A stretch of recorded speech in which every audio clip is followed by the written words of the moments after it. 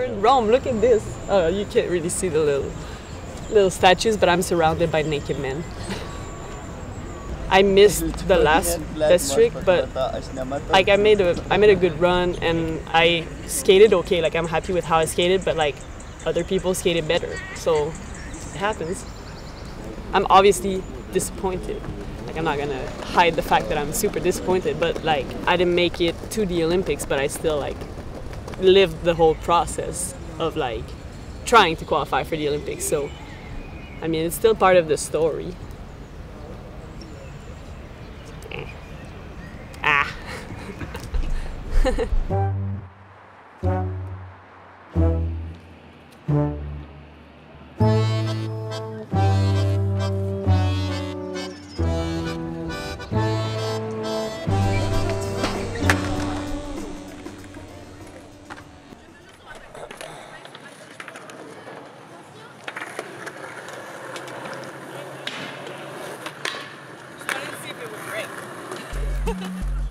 So what happened in Rome is pretty simple. I didn't qualify for Tokyo 2020.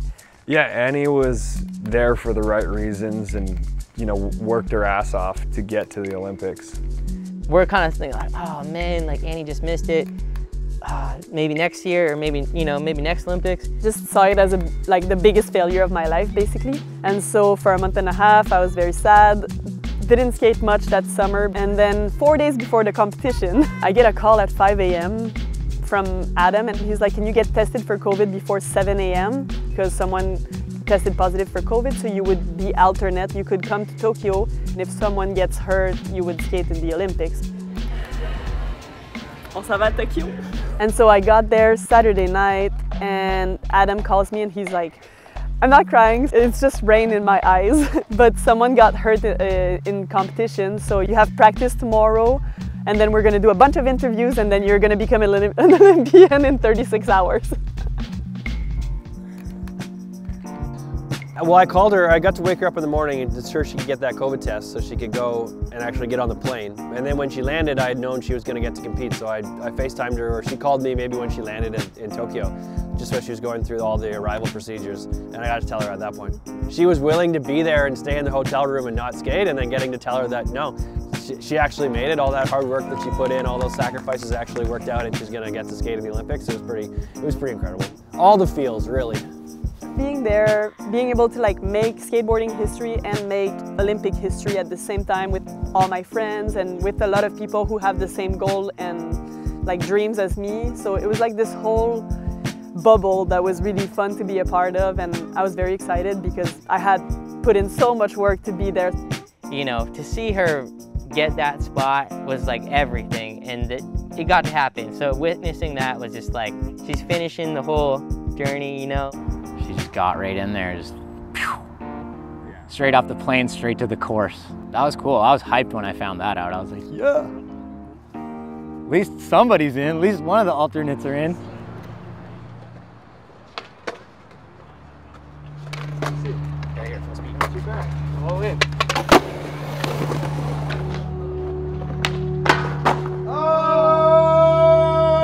Yeah, his situation was tough.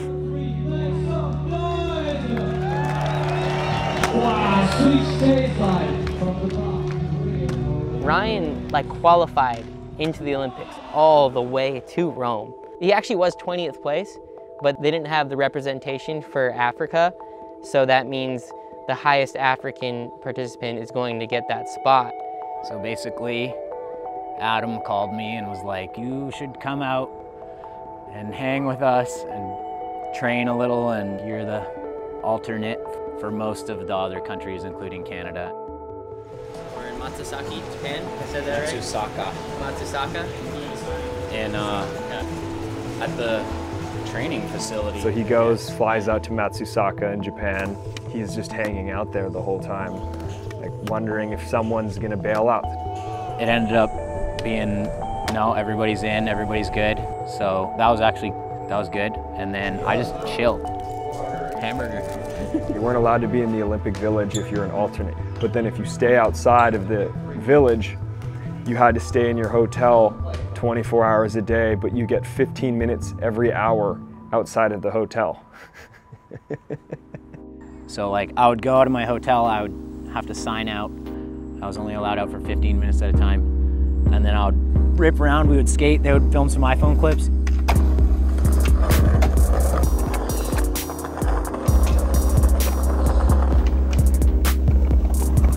And then I would rip back, and then I would sign back in. I got a lot of time to myself in the hotel, and then I skated a little flat in the hotel. It was like rattling the whole building. I was able to like contribute in my own way to the Team Canada squad, and I was there just trying to give everybody like all the energy I could. Like, take all my energy and use it. Like, I have a lot of it, like, take it.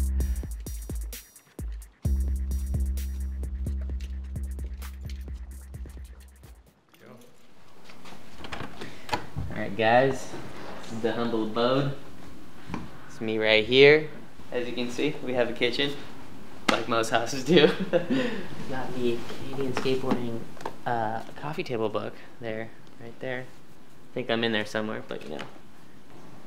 We got this is my Olympic accreditation. We do have the Olympic ring, so that's pretty cool. I don't normally wear rings, but having this, I was like, whoa. I think this was, you have a different outfit for all of the different things that you need to do. So this is the podium jacket. So if you're on the podium, you're supposed to wear this one. We didn't get to wear that jacket just yet. We're working on it.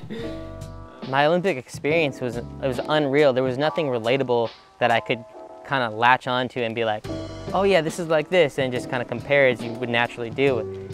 So many highs, so many lows, that you get pressed like you've never been pressed before by no one else other than yourself. All of those things like coming together is such a crazy experience, which is cool because I got my first and second ever 9 scores in the Olympics. So it was insane. It was, I don't know, like I feel like that moment will always kind of stick with me.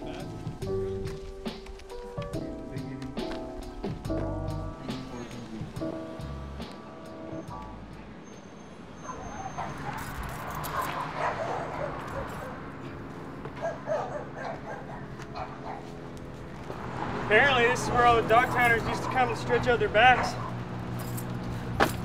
They just like come chill. I don't know if it's true. Hang out, you know? Get your back good for the day. Who knows? My name is Andy Anderson. I'm from White Rock, BC, Canada, and I reside in Venice Beach.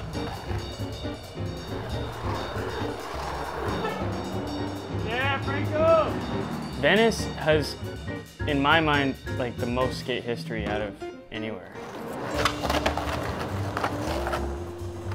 I came to be close to the history. Hey, there he is. I see you, my brother.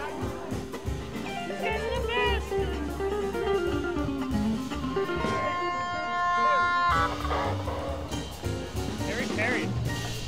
And those are the spots.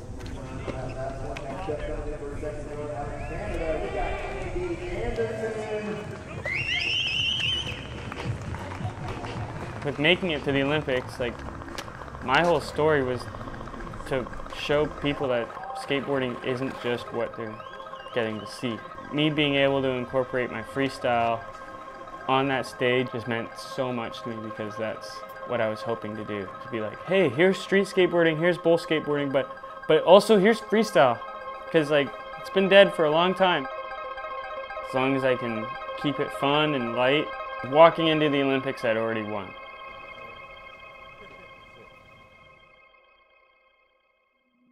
don't think I've ever even done it. That was cool. It's you just don't like think to try it. Yeah, you gotta think through that one for sure. It was like Murphy's Law. It was ridiculous, for me at least, personally. A month before I was going to go to the Olympics, so this is right after Rome, there was huge forest fires in BC. This one evening I was just talking to my friend, and he was like, it's nuts. It's like Armageddon right now. There's a fire in Bachelor Heights. There's a fire in, you know, Sun Peaks. And then he was like, there's a fire in Juniper Ridge. That's where I grew up, that's where my family lives. you know, literally on the phone with my mother, like, we don't know. We'll let you know if we get out, right? Bowling guys are like, okay, I love you, goodbye, like, and just like sitting here, you know, what's gonna happen? Luckily, they made it out because they were on it. They got out quick. And for me, I think that was like a sobering experience before the Olympics of like I'd sacrificed all this time away from family, but I didn't really know how it was impacting me as a human. That was pretty heavy. I really wanted to go home.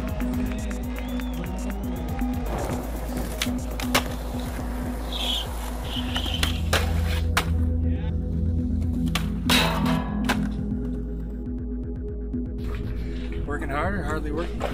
After everything was all good, sorted out, okay, we're good. Okay, back to the Olympics, right? At this point, we're about 3 weeks away, and we had to do the COVID test before flying. Me and Mickey got negative, and we're like, here's ours negative, and then Burge was like, here's mine, positive.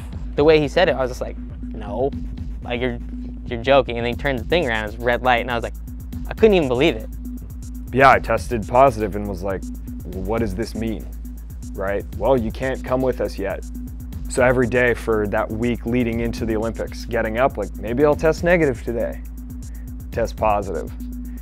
Oh, maybe I'll test negative tomorrow, test positive. The very last day I could test negative and then go to Japan, I tested negative. So I was like, okay, I guess we're going. It's not over yet. Next day, hopped on a flight. I flew into Japan. I missed the first day of practice. And then, yeah, the Olympics started.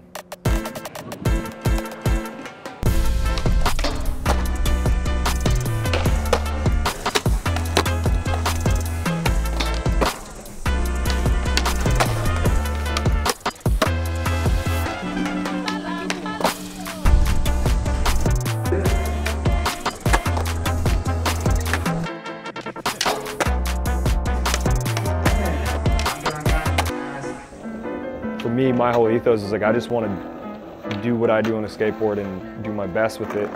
So hopefully that helps inspire the next generation. The whole Olympic experience of like those 4 years of qualifying also made me realize how important visibility is. Being in the like mainstream medias that way and that whole Olympic experience, that's like my biggest takeaway of the Olympics, is like how you can make an impact just by being you and doing what you love and just like being visible in general.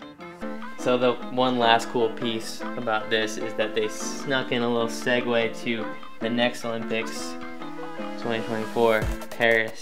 But guess what? It's not over, because it keeps going. Just remember. I'm just excited, and yeah, Paris, let's go.